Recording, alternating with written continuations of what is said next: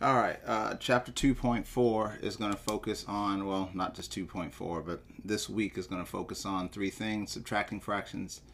If you remember last week, we actually worked on adding fractions. We're going to do one-step multiplication with decimals, and we're going to do one-step division for 2 days, one with decimals and one without decimals. So again, starting with fractions just to make sure we can see what's going on. Again, last week your problems were made more manageable by pretty much making sure you didn't have any denominators larger than 6. Again, hopefully you took the time to get a little used to that and gain some confidence, because it's pretty much the same. It's just, you know, a minus sign instead of a plus. Again, 9 and 5. I'm not going to go through the process because for me, again, knowing my numbers, and again, you can check this, but I'm not going to take forever on this because we've been doing this now for 4 weeks. 9 and 5 are weird numbers, and I know that 9 times 5 is 45, and I can't think of anything smaller than 45 that multiplies by 5 that would meet with 9, so that means that 45 is the number. I am also going to, because you already know how to fill this stuff out, I'm going to do it in the way that you should probably do it in your own work, which is I'm going to simply rename it as 2 separate fractions and leave the minus sign there. Again, 5 is going to turn to 45, 9 is going to turn to 45, and that minus sign will stay. And so what we are doing now, as I am renaming them, again, you know how to answer this from last week. 5 times 9 makes 45, so multiply that by 9. 9 times 5 makes that 45, so multiply that by 5. And there you go. Now we do 81 minus 10, which is 71, and again, leave the bottom number the same. And that would be how you answer it. So I'm not going to go through the thing of what's the number and then make the first one match. You know how to do that if you've already gotten past last week's stuff.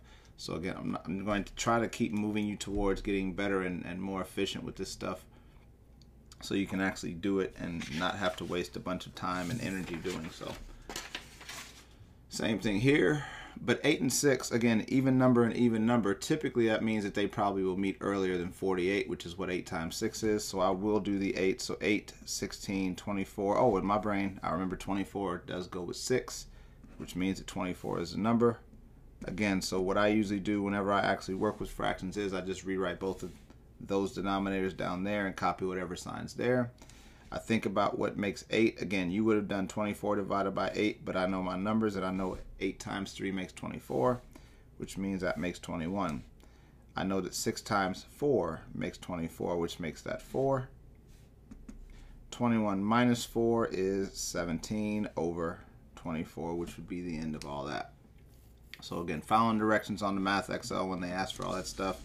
But again, it's just, I'm going to keep on kind of moving forward with the way that I work these out, so that I don't keep treating it as if, you know, it's something that we can't do.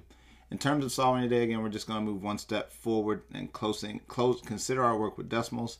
Remember that our decision-making process is still the same. We just need to rely more on our calculator to ease the stress of the actual values. So there's nothing tougher today. If you understood how to do multiplication problems last week, then you probably will understand this. It's just a matter of making sure you don't mess up.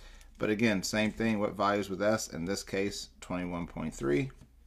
And so then they want you to move it. And remember, if this is being multiplied, remember that the opposite of addition is subtraction. The opposite of subtraction is addition. That's supposed to be 2 arrows, by the way. The opposite of multiplication is division. And so if you want to get rid of multiplication, we divide by whatever is there. And so when that happens, the S comes down. I now just have to do 230.4 divided by 21.3. And I believe you just round to the that number there. 230.04, there we go. Divided by 21.3, because I thought it was supposed to be a nice number. There you go, 10.8.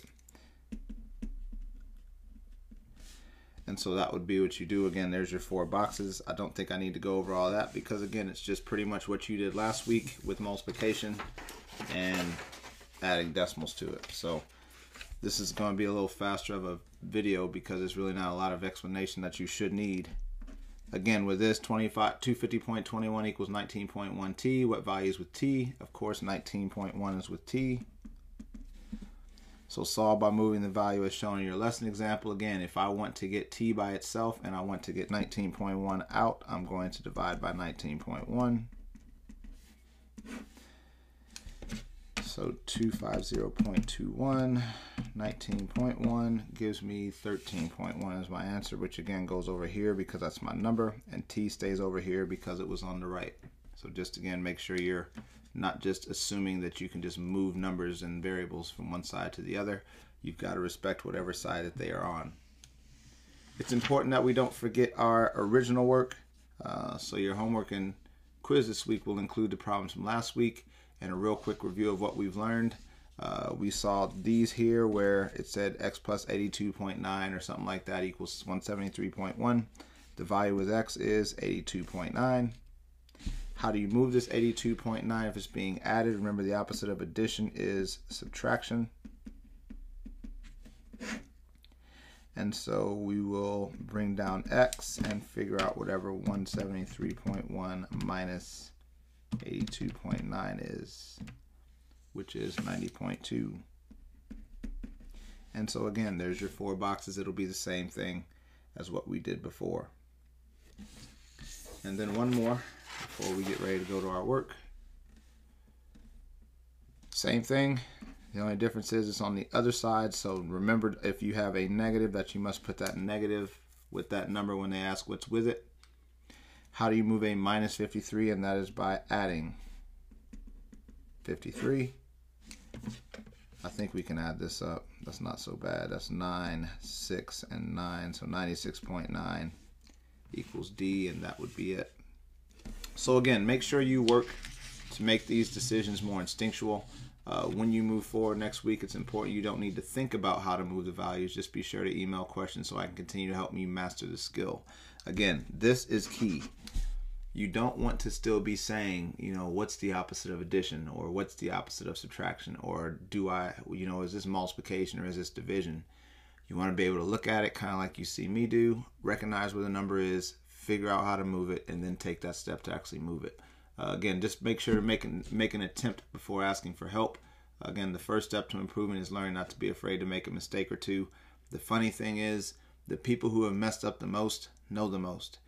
Those of you who are afraid to mess up, that's why you don't know what you think you should know, because you're too afraid to mess up. Those people who are willing to actually go out and mess up a little bit, actually mess up a lot, learn a whole lot more because they've experienced it. So other than that, like I said, just good luck on this. Like I said, email me if you have any questions. Just make sure you show me the work that goes with it. I'll talk to you later.